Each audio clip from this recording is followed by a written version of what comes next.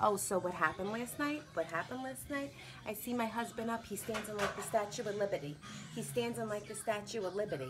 I go, what are you doing? What are you doing? I figured it out. The batteries were low. Instead of coming downstairs and getting a battery, he was giving the channel changer a back rub to get more juice out of the batteries, to get more juice.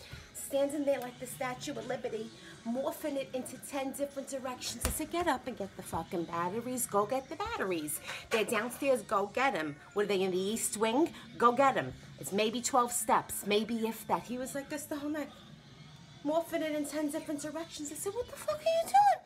Go get the batteries. They said, get up and go get the batteries. We were stuck watching QVC all night because he didn't want to get up. He was giving the channel changer a back rub to get as much juice out as possible so we could change the fucking channel. I'm done, dead to me. He better get the fuck out of my sight in this quarantine.